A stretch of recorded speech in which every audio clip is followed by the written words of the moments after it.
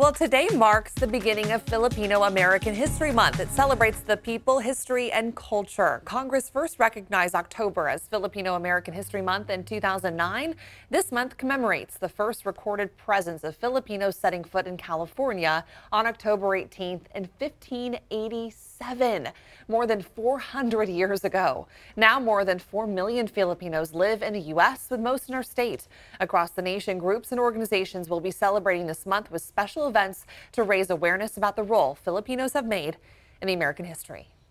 It's to honor the sacrifices of our elders, my grandparents, the early farm workers who made California what it is today, the veterans who participated in the wars from World War I, II, and Vietnam, Korea.